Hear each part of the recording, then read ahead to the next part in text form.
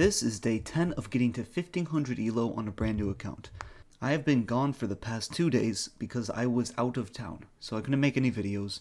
And before we start, I want to let you guys know that I am offering paid beginner coaching. I would recommend 1100 ELO and below. I've already done some free trials for some people. They said they really enjoyed it. I myself am 1500 ELO on my main account, and so if you want paid beginner coaching, check out my website. My link is in my bio. You just fill out a form and then I will get in contact with you. With that being said, let's get started. Alright, we get white. Today we are at 1239 ELO. We get white, so of course I like to play the Joe Bava London.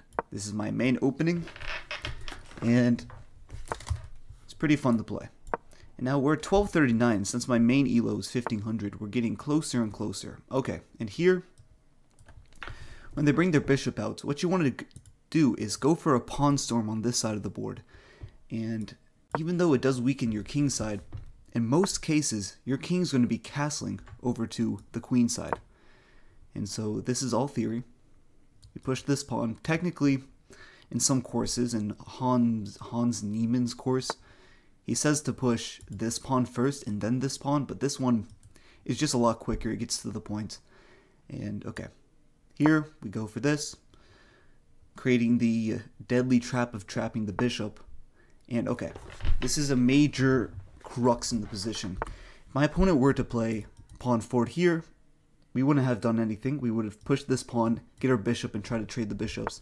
But in this case, we need to push our pawn up and hit the knight, forcing the knight to go back to either of these squares. Okay.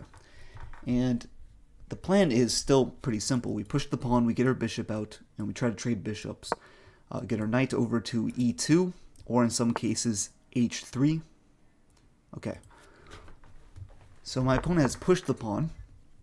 And so now I need to understand this. If takes, I can take back with the pawn. I can also take back with this pawn. So I don't see this as a threat. I can go bishop here. They can move back, but I don't mind that. And in the case where they don't take, well, they kind of have to. Yikes. Okay, my opponent has given up not only their... Okay, well, I have to see. Because here they can block here. I was going to say they gave up their queen, but my opponent can move here. If I give a check, they're going to block with the knight. And that's what's going to happen. So I can take with the pawn, but I don't see a reason why we shouldn't take with the bishop, hit the king, pin the knights here, and just go on from there. So we are already up a piece in the beginning, and some people might be tempted to try to trade off all the pieces right away, but my king can also be susceptible to attacks, and I don't see a clear-cut way to attack my opponent. I could try to just open up the board right away. Let's see. We push. Takes. We are threatening to push the pawn and win a knight. Instead, he can develop his knight out, but here this is a straight threat. Honestly, given that we have two pieces developed, our queen can come into the game pretty quickly. Our knight can come in pretty quickly. And I think our king is relatively safe. I don't see a way that he can attack it. I'm going to take this time to open up the position. I don't see it as a bad thing. And given we're up a piece, it should help us. So the threat we're putting on my opponent is pawn forward. Okay, and he makes it even stronger by also making it a fork, which is interesting. But I see his point. He wants to get his queen out and maybe go for some type of counterattack, maybe hit this pawn. I'm not sure what he wants to do. But now we are going to have a very nice... Okay, so he does hit the pawn. So we can take with check. He's going to take here. Then our bishop's going to be hanging and our pawn's going to be hanging. Okay. I could play it safe and just save the pawn, given that this knight's not going anywhere. I can also move my queen here. Can also give up. Well, this is interesting. I could save this, but we're not in any real danger. I also noticed that there would be a fork here if this pawn was not there. That's important to note. Okay, can we use that? Can we sacrifice and push our pawn and go for some checks? Well, nope, not really. I could take. It takes back with the pawn, hitting my bishop, and then it's not like we're winning a piece. I could hit the queen this way, also defending the pawn, also getting my knight over to this square, and I don't see a problem with that. Go here, we can always defend the knights, or defend the knight like this. Here, he's probably going to go check. We can go here, hitting the queen, and also defending our knight. I like that. Let's go here. I think this is a multi-purpose move. The threat here is still the exact same, and now we're defending the knight. Oh. My opponent said, I'm not going to lose my knight. I'm going to first lose my queen, and then my knight. Which is always an interesting strategy. Okay, I think we should just cash out. There's really no reason to just not take a bunch of material. Okay, we want to move our bishop. Where to? Here. He can hit it again. I don't see the point in allowing him another free tempo. Okay, we can go here. That seems the most forward, most active. Okay, and my opponent wants to open up the board. Very interesting. Now I can go check, check, and go check here, winning the bishop. Not winning the bishop. Actually, it is winning the bishop, because he cannot go over to these squares. So, let's take. And let's see what my opponent takes with. I'm assuming the knight. Okay. Well, now we can go check. We don't win the bishop. Still, the rook is here. But we can trade off pieces. And in this situation, I'm very happy to trade pieces. That is my main goal. Now, if he goes here, hitting my bishop, which is probably what he's going to do, we could take, allow him to take, and then he's on this open G file. Yeah. Take, he's going to take. Okay. We can also save our, if we save our bishop, then he takes this bishop. Okay, whatever. Let's go ahead and cash out. Even if we lose 2 bishops here, we're still completely winning. Okay. In the interest of saving every single one of my pieces, I'm just going to bring my bishop back. Play it safe. I don't see a downside, so I'm going to do it. And probably get castled on the next move, even though we don't need to. We're not really in any danger. He does have 2 pawns in the center, which really, at any point, is not an issue, because I have these 2 pawns that stop it from being passed pawns. Okay, my opponent has given up a pawn. Okay, we will take it. What checks do we have? We have check and we have check. This check he can take. Okay, check. He just moves. I don't see a reason to move. Let's get a rook and make it an open file, so that if the knight were to ever move, for example, this queen can come up with a deadly attack. And when you're in this position, you're up a lot of material and you see that you have a lot of pieces around his king. What you should notice is where his king can't go. So he can't go here. The queen can maybe possibly go here. I can cut off some more squares with this, but he can take... Okay.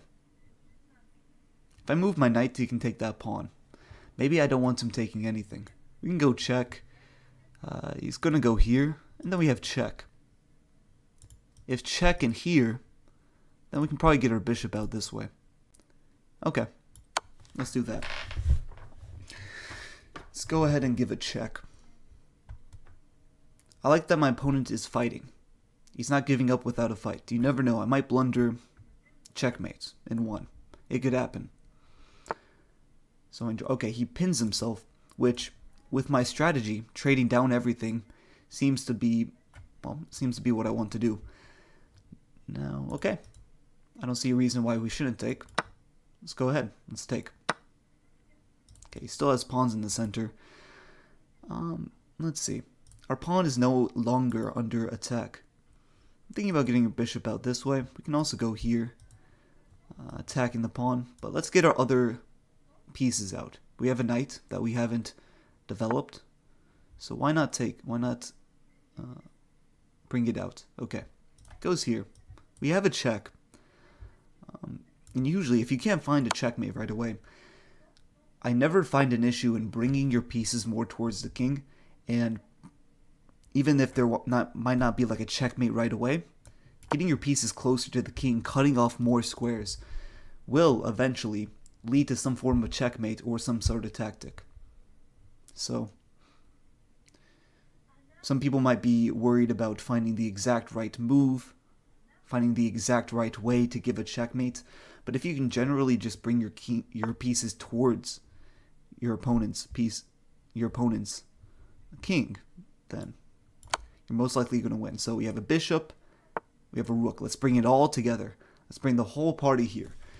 Okay, this knight doesn't really have a prospect, but this queen does, and we have a check here. Okay, bring our queen more towards the action. Again, I don't see a problem with it. And we might be getting a checkmate soon. Okay, if we go here, attacking this pawn, he could push, defending. We can also go here, hitting the rook. And if he goes here, goes here, same thing would happen. But again, there's no reason to find the exact right move. Okay, so I want to give a smothered mate. If a knight could end up on this square and this queen wasn't here, that would be mate. Now, is there a way for our knight to get here? Okay, our knight has to be here and then here. Okay, so if we push here, sacrifice the pawn and go here, then we can sacrifice some material and give a mate. Possibly. Okay, I like that plan. We have our bishop, we have our queen, and we have a rook in the attack. Why not get our knight? Should bring every single one of our pieces. Alright. And our goal was to bring our knight forward. And I might play even a funny move. If I go knights here, my opponent kind of just plays a waiting move like pawn forward. I can take the pawn, or I can move my queen here. And if he takes, this is checkmate. Smothered, which I'm quite looking for. This is, I think, a good move because it stops me from at least moving my knights here, which could be bad for him. Now, let me calculate something. If I go here, he's going to take the bishop. I want a smothered mate. But we have some sort of... I want my smothered mate. Can we go for it? He does have a check. But we can move. If I go here, he takes the bishop. We go here, hitting the knight, preparing this, and I don't think he can defend it. Okay, that's fine. Let's let him win the bishop. And then even, if he takes the bishop here, I'm going to offer my queen for free and allow him to take my queen. And he might be very excited in this case, but I have a smothered mate. So good game to my opponent. Let's go on to the next game. We have black. And my opponent's playing a very passive setup. I'm assuming they're going to go for some sort of hippo. Oh no, they just bring their queen out. Okay. My opponent probably brings their queen out and still works for them in some way. So, yeah. I think we can go for the normal Caro Kann moves because in this case it stops the white bishop. Okay. Now this isn't a bad move actually because he's attacking early, but I can defend. This is called the pan-off attack. Okay, I can take with the knight. I can also take with the pawn and keep this structure. And that structure I'm very used to. Okay. Check. If I go bishop here, he can take and bring my knight or queen forward. Yep, and this pawn's defended. So, get more pieces developed. Let him help me develop. I can take with my knight, but I think my knight wants to go here. And my knight could also want to go here and look for these squares. Probably that's even a better choice for our pieces. Okay. So if we go here, attacking the queen, this pawn's now defended. We can bring our knight back here if we need to. And this pawn's going to be defended twice. So I am cool with that. And we're looking for some checks. This square is weak, even though the queen is defending it as of now. It will become a target for us in the future. Okay. Let's go here. Build a good... Oh! It's so surprising to me sometimes because they just move their queen 100 times and you don't see this usually. Okay. We can probably offer a queen trade and just go into an endgame where I have a good structure. I don't see a problem with that. If I block with my knight, the issue is he can take the pawn. And I don't want him taking free pieces. So, let's go here. Okay. I could take with a knight. That's a possibility. And then bring my knight here and go for these squares. That could be something that I could do. Is rerouting my knights, because this knight doesn't have too many options here. I like that. Let's go for this. Take control of a lot of squares here. Okay. So you'll see, what they like to do a lot is just go for early attacks. But in this case, I can just stop it with my rook or even my king. And then he just won't have anything. And I think my king is better, just to bring it towards the center, given it's an endgame. I think that will be good for us. Another way is going rook here, but he can take. Is there a way we can trap him? Maybe.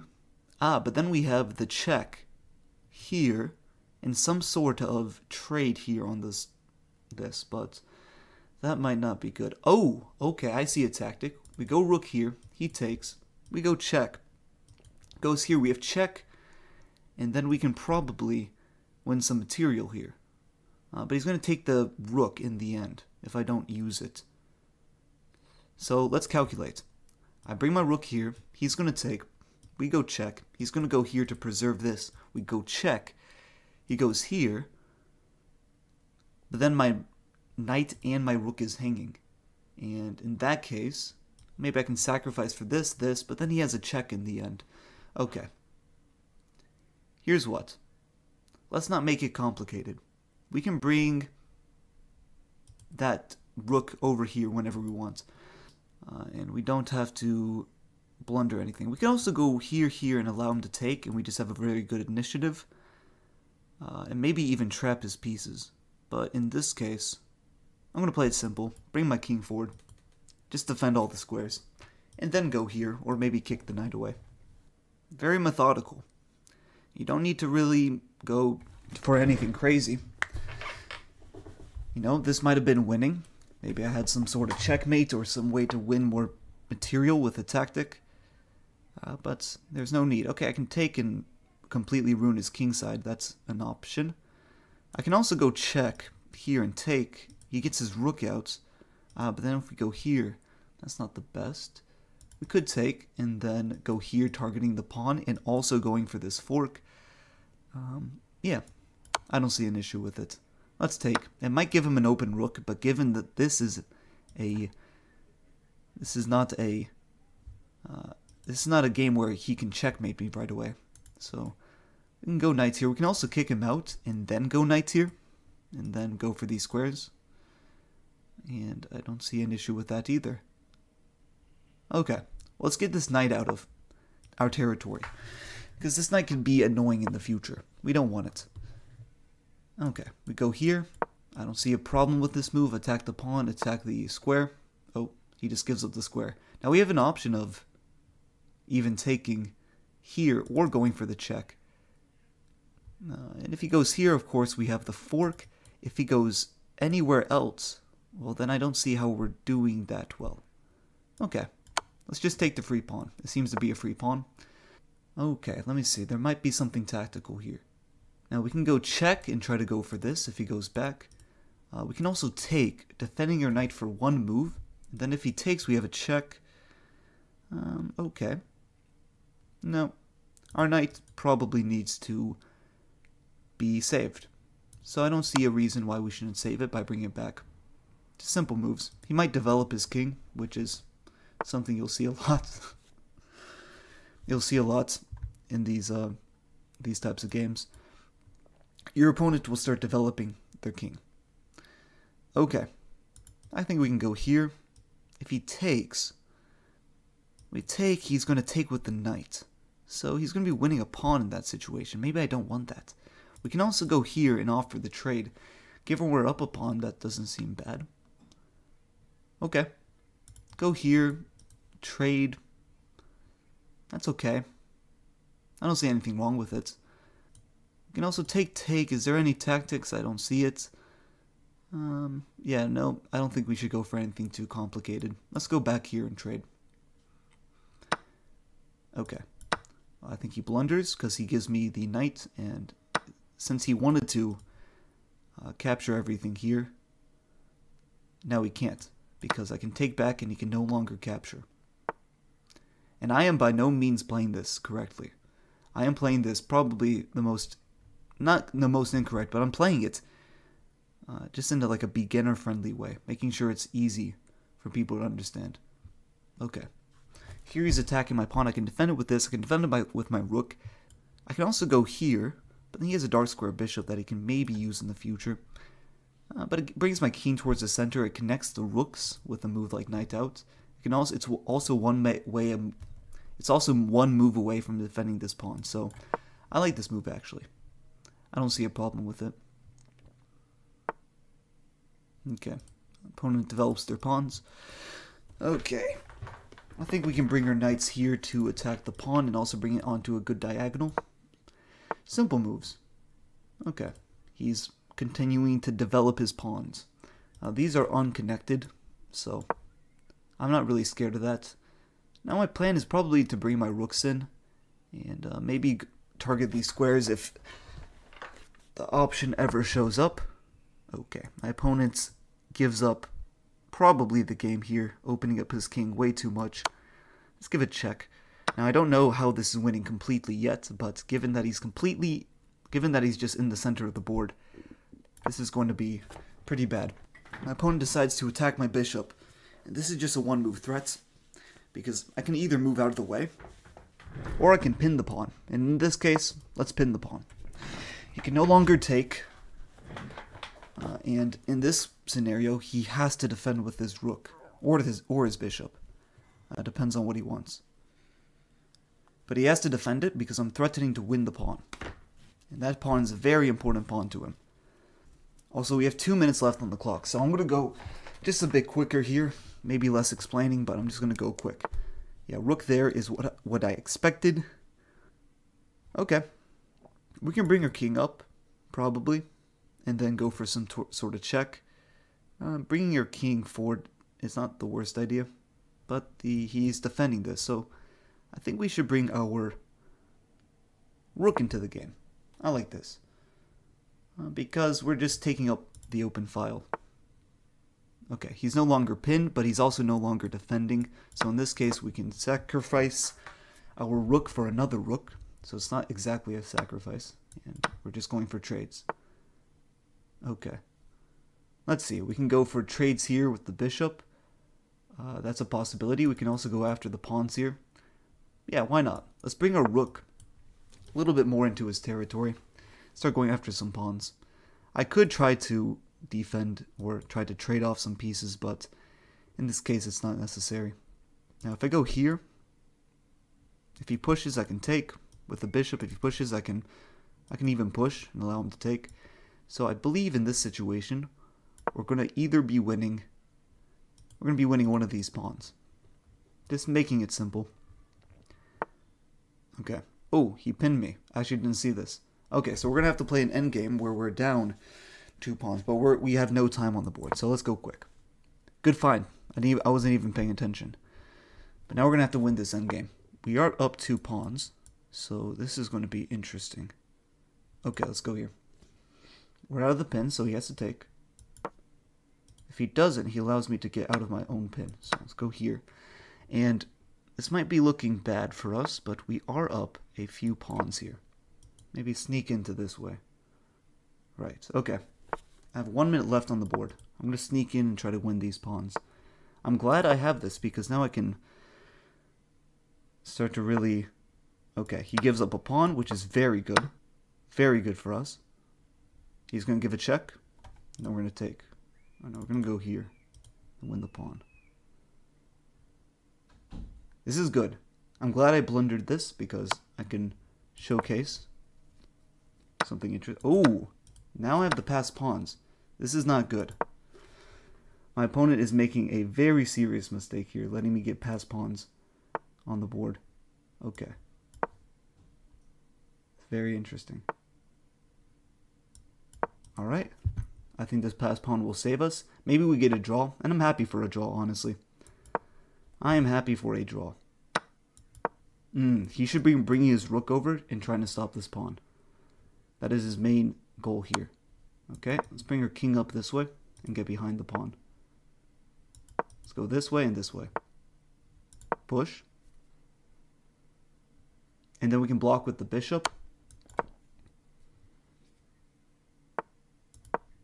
And we can go for a draw. I'm happy with this. Instructive draw. If some people just lose like a full rook for a bishop, they might give up. But this is just showing people how to make a draw. So good game to my opponent. Again, if you want paid beginner coaching, I am doing paid beginner coaching. Under 1,100 ELO and below. I've had about 4 students already. They've said they enjoyed my coaching. So if you are interested in some paid coaching, click the link in my bio down below. All you have to do is fill out the form, and I will send you an email, and we can work something out. But I will see you guys tomorrow.